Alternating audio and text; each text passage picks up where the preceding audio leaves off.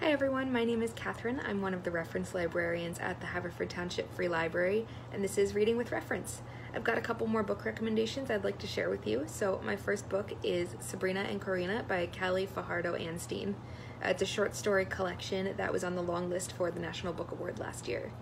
I'm generally not a big fan of short stories. I have a hard time staying interested when the narratives keep changing, but this one was so well written and compelling that it's made me change my mind.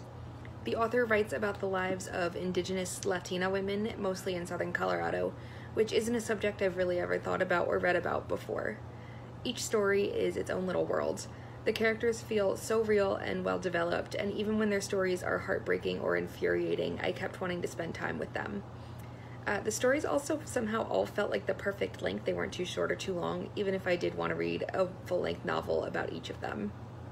The audiobook for this is also really great because it's narrated by a full cast, so every story feels really distinct, not like it's just an extension of the same story with the names and details changed.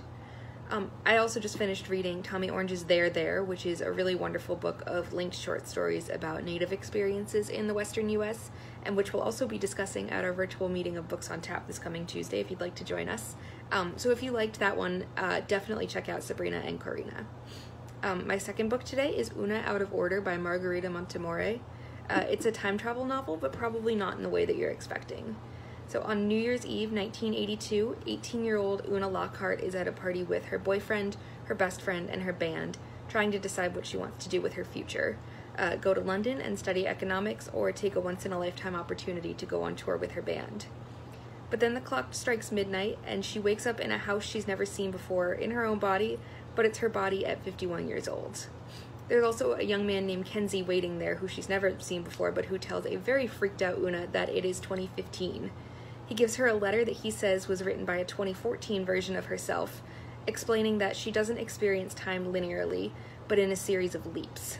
While her mind might move in a straightforward line, it will be in a different physical version of her body at the start of every new year, and her older selves have made a no spoilers rule, so Una must figure out both the future she's found herself in every year and what it is she wants from her life in each present that she finds herself in.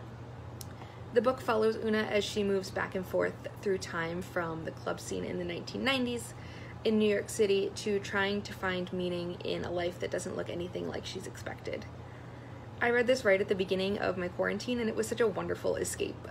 It's a really unusual, creative story that's easy to lose yourself in, which I think we all need right now. If you liked The Time Traveler's Wife by Audrey Niffenegger, you'll love this book.